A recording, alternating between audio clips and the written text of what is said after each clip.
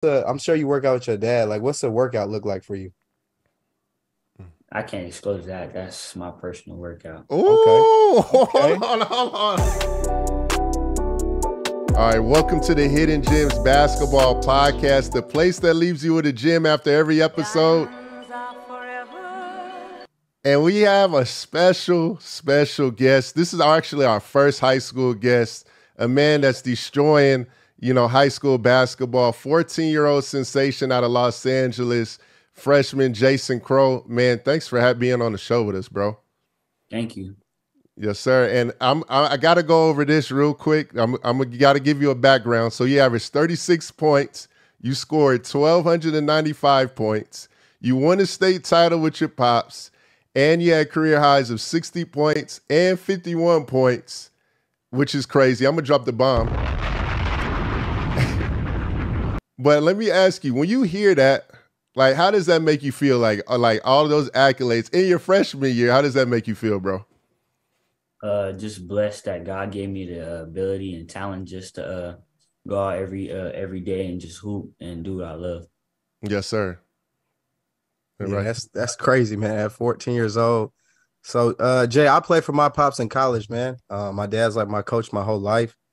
So to see you playing for your dad, like I love to see these stories. But how was it for you? Like growing up, was he working you out at a young age? And then how is it now, transitioning into high school? How do you like playing for him?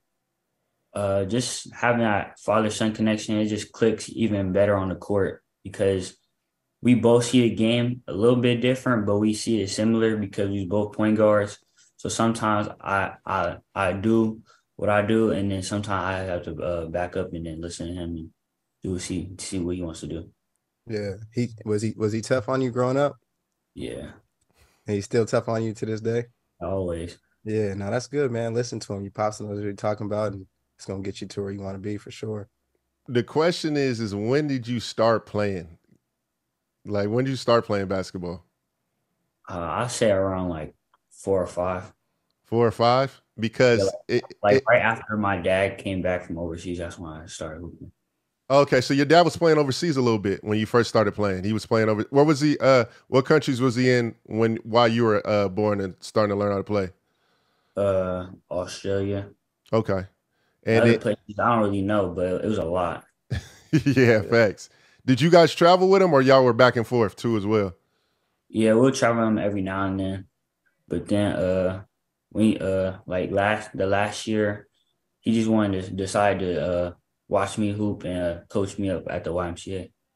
Yeah, and that's what kind of that where I'm transitioning to a little bit is that um, I've been hearing about you while I was playing overseas since you've been 8 years old. I don't know, like you've been hooping. I've heard like you've been nice for a long time. So like, what was that development process like? When did you feel like your game started getting nice? Like, were you like very skilled like early on, like 6, 7, 8, or like because I heard like you were nice like at 8 and 9 when you played for the Truth, and we'll get into that in a minute. I think it was just God given abilities and blessings all to God, and then all the work that me and my dad put in at Verbum Day, just working on little stuff like right hand libs because I'm a lefty, so that just came a little bit easier when I got on the court. And you were the kid like that used to just be around like while he was coaching, at Verb, because I know your pops coached there, right? Yeah, were you the kid that was always there with a ball in your hand, working on stuff with the older guys, like growing up? Yeah, I was always the kid that like he used to work out pros. So every time he work out pros, he'd tell me to do a little something on the side courts and I just go do it and then tell him, he like work me on the side while he working out the pros. Yep. Yeah, them the coldest ones. Hey, Ray know a little bit about that. Ray's dad I is know. he coaches for Tulane right now, and Ray's pops has been all over. Like, was it the same for you, Ray? Like, kind of transitioning, like Yeah, when you were in exactly. your youth too, like always being around the pros and all those guys. Exactly. Seeing my dad work out his players, you know what I'm saying? And just being in the gym, open gym, just watching and learning when you at a young age, seeing it, you know what I'm saying? He even got to see it on the international stage, being overseas with his dad. So he's getting to see the brand of basketball all over the world. So, man, soak all that in. I was the same as you, man. Yes, yes, sir. And then just a little bit about the family background too. Your pops played at Inglewood, right? played at Inglewood High. You have a really, really close relationship, with Paul Pierce. You played for the Truth. So you started playing with him in 8th grade? I mean, when you were 8 years old, like the Truth team? Like, yeah, 6 or 7. Like 6 or 7 years old. So, like, just explain, like, how that relationship is, because Paul Pierce attends a lot of your games. Honestly, I haven't seen him really show his face like that in games, honestly, until you started coming around. So, like, how did that relationship start? And then, how is it now? It's always been great because he's like my uncle, so Yeah. he's always around giving me little bits of advice on the game and then even like life stuff. So it's always great to have one of the greats as your uncle or just being around just to come and support you. Does Uncle be on your head too a lot too? Like with different situations, like after the games, like how is he? After the game, it's always something. Even if I have a good game, he's always gonna say something. Like what's an example? Like after a game, like say like, all right, let's go to the career high, 60 points. Everybody like, yo, Crowe, dog, you went crazy, bro. Like, what is he saying? What's the first thing he's saying when you come up to him? I think when I had 60, I didn't have a lot of rebounds. So he's like, you gotta get more rebounds and stuff like that. It's always something. It's always something with them. Yeah. I got to drop the bomb on that. That's fire, bro. That's fire. That's fire. Ray, what you got, dog? Nah, so I mean, I'm not from LA, man, but I've been out in LA for a long time. Jordan, an LA kid, you're an LA kid. LA basketball has been needing that buzz again. I feel like they kind of need that guy, and I feel like you kind of on the rise to really kind of bring that LA Unified back to what it used to be. Now you playing up 17 and under this summer in AAU at 14. People don't realize how hard that is. You know what I'm saying? So we'll touch on that also. But I see you play with Russell Westbrook's team. Why not? Have you got a chance to meet Russell Westbrook yet? And if so, like has he helped you out like Paul Pierce did? No, I haven't seen Westbrook yet. I think he's gonna come to PGM though, so that would be the time where I interact with him. Okay. Yeah, and how is that, bro? Like because I'm learning the AAU scene. It's way different from when we were playing, right? So I had to really learn. I'm learning with your group, honestly, the scene. But you are taking an untraditional route than most. You playing as a 14-year-old, you playing up with 17-year-old. A lot of kids play with their age group. They play 15s, they play 16s. Then they finally move on to 17 probably in their last year. What made you decide to do that, and play with 17 so early? Well, I originally was supposed to play with Why Not 16U, but I was in Atlanta and then my dad went to a Why Not practice and saw the 17U team and he said, I think I could fit into this group better than the 16U. So I just believed in him and believed in my work. So I just decided to play up and get with 17U. Dang. Like when Pops does that too, like is there any car rides in the car like, yo, Pops? Like you, hey, 17s? Like, yo, I thought I was playing 16s. Is that combo kind of back and forth or no? Nah, I listened to what he said, but I'm not gonna lie. In my head, I was thinking 17U. I didn't expect that. Yeah, but I mean, it just kind of goes with the way you play too. Like, there's no fear. You don't get rattled by any moment. I don't ever like your facial expression don't change too as well. Like, how, like, I'm just trying to figure out, like, when did that start for you? Did you have early moments in your development where it was like, yo, I'm still trying to figure myself out? And then, or you've always been that kid, like composure moments, been the composed one out of the group and just always just been composed? I think it's just my confidence in knowing what I could do on the court. That's what keeps me composed and knowing what I could do in certain situations. Yeah, that's crazy. I ain't gonna lie, that ain't easy. He's so chill and calm about it. Like 60 ball, 45, 50 piece. Like, man, I've been hooping my whole life, man. I ain't had them type of numbers. So it's just like, you talk about the confidence. Where do you think the confidence came from? Just like you think your father helped you, or just you just trust your work from a young age? Because coming as a freshman, I don't care where you playing, man, and who you playing against. To have a 60 piece, playing up against 17 and under at 14, like. I was in your shoes one day, bro. I played up and I was nervous as can be. You know what I'm saying? I was young playing against Drew Holiday, these older guys, Brandon Jennings. Like, I was nervous though. Like, how are you so confident and just so calm all the time? I think my parents, they always try to instill in me, know what you can do on the court and then just do what you can do, control what you can control on the court. And that's what I try to do every day. Simple as that. I hear you for sure. Man, that's fire. That's fire. And one thing I really want to touch on, and I'm gonna drop this too right here. I'm gonna drop the evil laugh because a lot of people, and I know you've grown up with this, like people think that LA basketball is dead. And to an extent, I understand why people say that because, back in the day, Crowe, Verbum Day was nice. Long Beach Poly was nice. Fairfax, Taft. Like, about all these teams. And like now, if I ask a kid, like, yo, like, do you know Fairfax? Like, do you know how good Taft was? Like, people really don't know, right? And a lot of people are going to go play, at prep schools, play in the Valley. But like, it's only two individuals, and they were freshmen. Y'all about to be sophomores now that are still sticking to their roots and playing in LA. And y'all close with each other is you and Taj Ariza, right? Still playing in LA. Like, what does it mean to you, to keep LA basketball alive and to continue to play, at the hometown and continue to show, like, the growth of LA basketball? It means a lot. I think my dad, I was thinking about going, I didn't know I was going to go to Lynwood, honestly. But, after he sat me down and told me that Lynwood was the move, I was, I knew what to do. I didn't think prep. I think he told me that we could do it other ways just in prep school because Overtime Lee was talking about doing something. But, I think if you have the right people around you, it doesn't matter where you're at. Yep. Now you telling the facts, right? Go ahead. If you can hoop, they're gonna find you wherever, man. So keep doing your thing on that. But you putting up these big numbers, bro. Let's get to like Jordan and I. We older, man. When we was in high school, like we used to get letters, right? I don't know if y'all still get letters, but we was getting letters sent to the crib. Like, do they still send y'all letters? Like, did the college send you letters? How does it work with like getting offers and stuff nowadays? Because if you get letters, I know you probably got a box full at the house already. No, so I'm young, so they can't contact me yet. So they usually have to contact like a coach or a family member.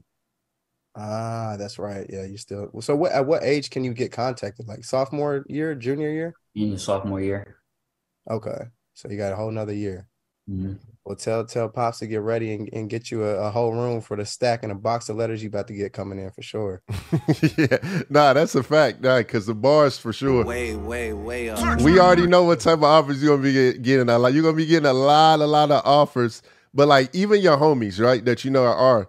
Do kids still get letters, or is it more about the phone, like the phone calls now? Because like back in the phone, it's more the phone joint, bro. They can text now too, like unlimited texts and calls. I think. Mm-hmm. So the letter wave is dead. So nobody in the convos is like, "Yo, we got the letters," like at the crib popping. No, it's usually text or phone call. Dang, Jay, that's crazy, bro. Yeah, we all old heads then for sure. But bro, facts. If I got a letter at the crib, no matter what, if it was a Duke letter, you would have thought that I was attending the school, bro. No matter if they was fully interested and gave me an offer or not, I'm going crazy for sure. I'm gonna drop the bomb on that too.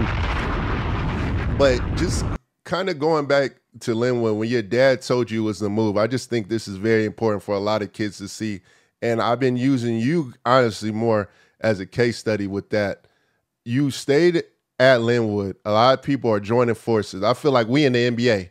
Everybody making super teams now. You get what I'm saying? So like, how was your mentality when you first went to Lynwood? Did you think like in the first year, we're going to do X, Y, Z, we're going to win a state title, I'm going to average 36 points a game, and we're going to put this school on the map? Like, what was the thought process?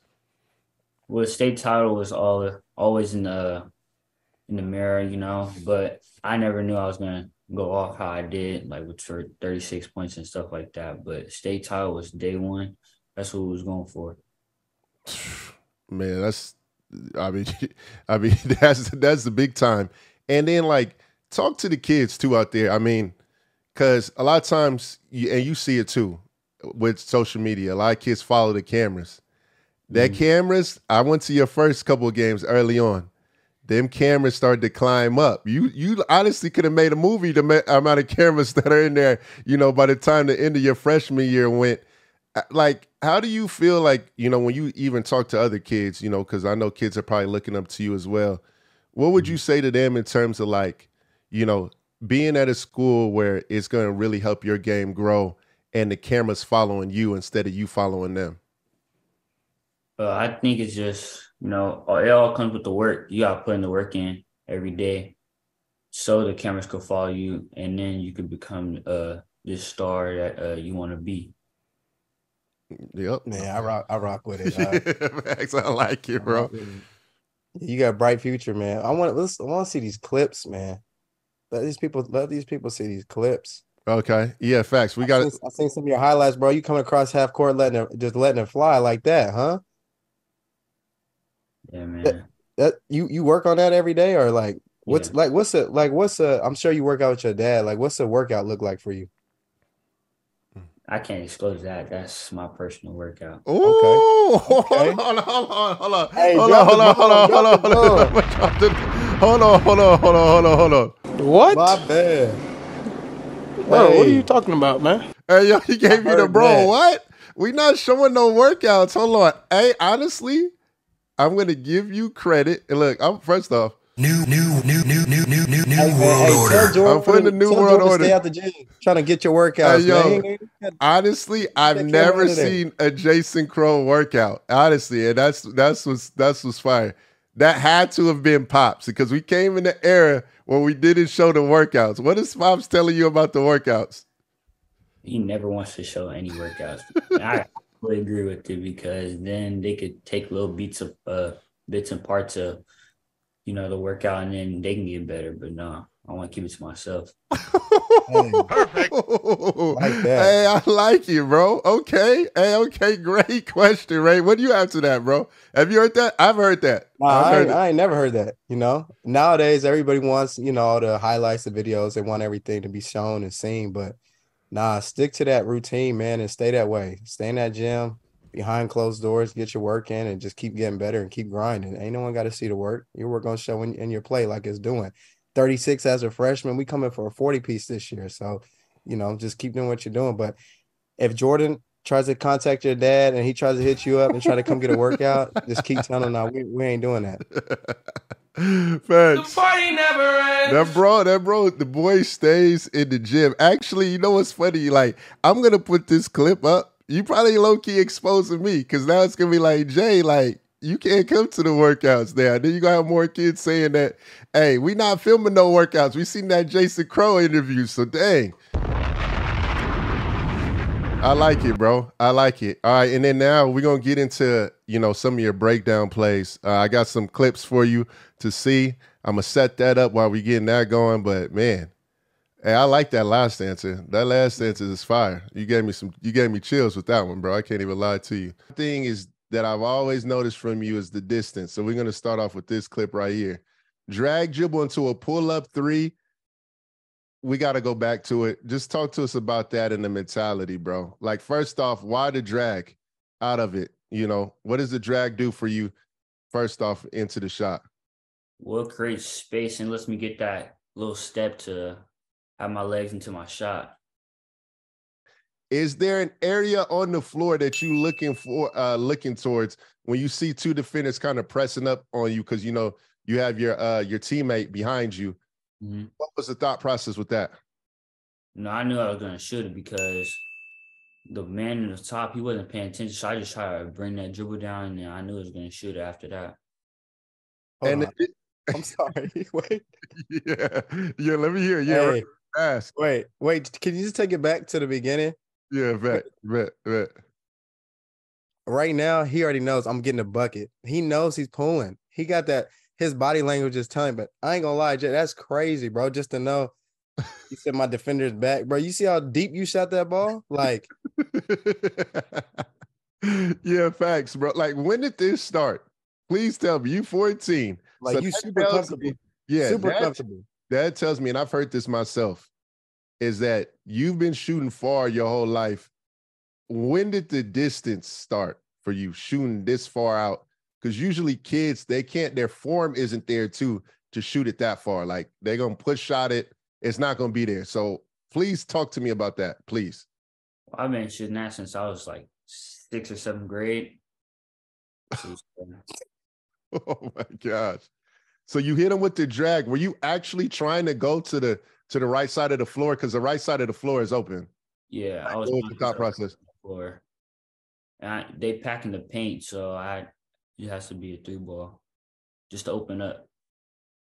Okay. All right. Dang. Hey, did you hit one before that? That was like a it was back to back. Oh, okay, yeah, for sure. It was feeling good. You could tell the clip was right there. You could tell. Oh, we going back to back like Drake too. Way up. We're going back to back. Here's a back to back clip right here. We're gonna show this first one right here. Hey, front to back 3. Hold on. This is NBA range though. This floor ain't the same floor as Lynwood. Yeah, that's at the kick. Yeah. That's further than it's at the Golden One Center. This is at the Golden One Center now. Hey, you, Steph, Dame, maybe Kyrie on a good day. For real. Dot process, front to back. You kind of set him up. You kind of bait him. You see that you backing up. What's the read right here? Well, he was kind of sagging back, giving me a little bit of disrespect, so I had to shoot it. Jay, wait, go back. Hey, he's kind of sagging back, a little disrespect. He's in, bro. That's an NBA 3. He's guarding it like the kid ain't used to playing on the NBA court. He hit the high school line. My man sagging back. That's crazy, bro. Hey, the confidence is out of this world, bro. I swear. I think players who have this type of confidence, I swear to God, bro. Like I played against Curry, I played against some of these guys. Like it's their confidence that makes them so good. I mean, you get the little bink between the legs, kind of get your rhythm, and then you just know it's cash. Is the front to back? Is that kind of like your read right there? When you go front to back with the between the legs, is that your read? Kind of seeing what the defense is doing? Yeah, just to see how they're playing me. If I could shoot it, I could drive it.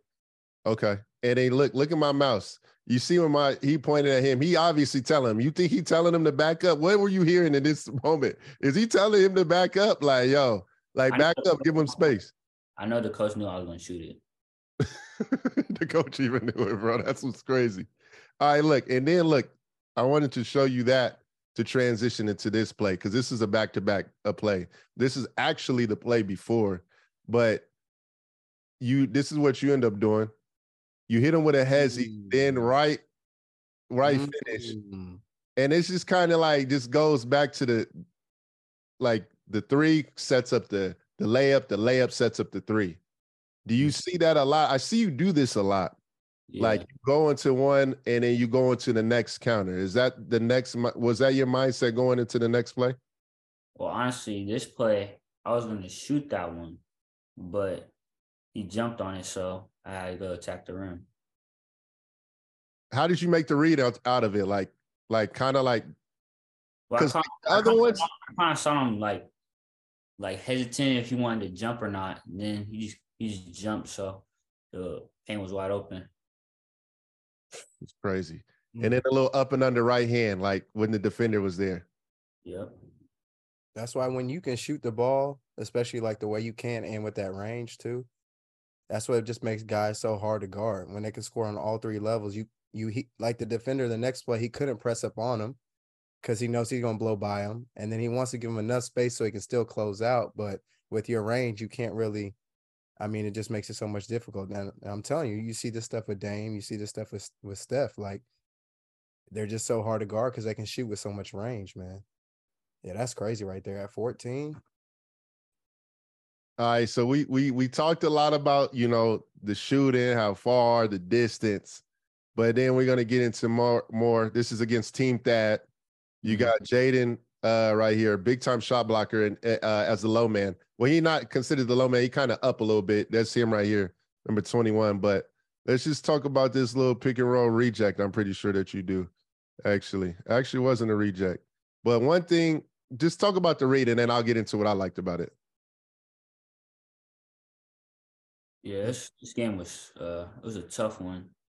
They played 94 feet, so I knew he was gonna he didn't want me to go middle, so I had to pause for a little bit and then go up.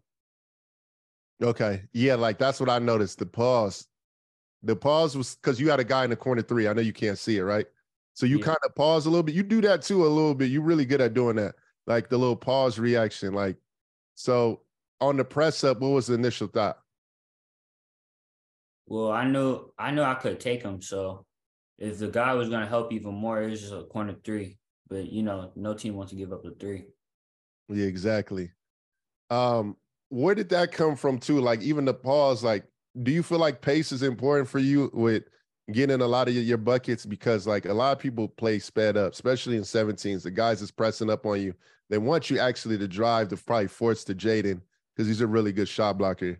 Mm-hmm. Like, how were you able to make the pause kind of little freeze up? Is that something you've been working on? Like, what's the situation with that? I think the pause just came natural. My pace just came natural, and then just still working on it in the gym, so it just came a little easy. Okay. No, I rock with it. Okay. Situation, guys on your hip, reject action into the flotation device. Mm-hmm. Let's get into that. Just talk about it off the start. Well, honestly, I knew I was going to take him left because there's no help on the left side. So then I just hit him with a little floater because he's a little smaller than me. Hey, you watch film with your pops, don't you? Yeah, every now and then. Yeah, you could tell. You could tell, like, to be so young, like, you know what you're looking at, you understand. And then for me as a guard, just watching you, you do a good job with your setups and then like your angles. A lot of kids your age, they just go one speed and they're just faster and stronger than people that can get to the basket. But I thought you flexed on them, but you was fixing your mask or your headband. I fixed my mask. I broke my nose. Oh, okay. I didn't know if he was talking crazy. I was like, okay, and we barking too. Let him know then. All right, but now your angles and your pace, like Jordan was saying, like that's special, man. Because I'm telling you, that's stuff that even guys in college don't understand. You really don't understand angles and stuff until you get to the NBA. Really, is the rapid fire. And I like that. He said, "Nah, the homie not letting us. The homie not letting us film the workouts." That's funny. We got a whole new. Hey yo, if people start telling me that, Jay, I'm coming after. I'm telling you, I'll be like, hey yo, bro, like I gotta respect it, but a lot more people ain't letting us film workouts now because of J. Crowe. So if kids ain't letting you film the workouts no more, they just stop abruptly. It's because of Jason Crowe. Perfect. For sure. All right, yo. So look, let's get into the rapid fire. So we're gonna give you a question, quick answer. That's it, and then we'll be finished. All right. Mm-hmm. So, favorite basketball movie? Above the Rim. Oh my God! I know this is supposed to be rapid fire, but you gotta explain. Above the Rim. Hey, yo, I gotta give him points. Yo, I'm sorry, yo. All right, now we get to the fast one. That one threw me off guard. All right, next one. LeBron or Kobe? Kobe. Favorite clothing brand? Nike. In-N-Out or Whataburger? In-N-Out. Favorite artist? Lil Baby. Favorite go-to move? Spin to a midi jumper. Start, bench, cut. Phone, laptop, or video game console? I'll start phone, bench. No, I'll cut the game because I don't play the game like that. And then I'll bench the TV. Hold on. All right. So hold on. If I wish. Flawless victory. If I had the applause, I would give you the applause because you went. Oh my God, he on X Games mode. The boy went crazy today. First off, let's go to the rapid fire questions. I asked you favorite clothing brand. This is how I know this guy's very marketable. He tells me Nike. He plays on the Nike circuit. So Nike, we need to get this man something going, bro. And then I asked what the go-to move was. You shocked me. Thought you was going to tell me the 3-ball pull-up, Steph Curry style. You say the midi. Is that from Paul Pierce? Is that part of Paul Pierce? Is that where the family ties is or what? What we got? A little something like that. Oh, okay. The swag is crazy too, bro. The party never ends. Yes, hey, I'm sir. a fan, man. I'm a fan now for sure. I ain't gonna lie to you. Yeah, facts, bro. Nah, man. Hey, always love, bro. You guys showed me love too when I was starting off in the high school scene. You and Pops, I love what you guys are doing. keeping it in the fam, you playing at Lynwood, creating a new culture for this youth, because a lot of people need to see that you don't need to go and play with the top guys. You bring the top guys to you, and that's what y'all doing. Y'all won a state title, so congratulations on that. But, man, really appreciate it. Love seeing you shine, bro. At the end of the day, you know, we out here in Cali doing the thing. I appreciate you for joining us, man. No, thank you. Yes, sir, my DI. Well, yo, appreciate it. Ray, you got something for us? Nah, man, that was great, man. I appreciate you. It's an honor. You are our first high school kid. Yep. I don't know if anyone's going to be able to top this episode, but best of luck to you. Keep grinding and keep listening to your dad, man. You got a bright future.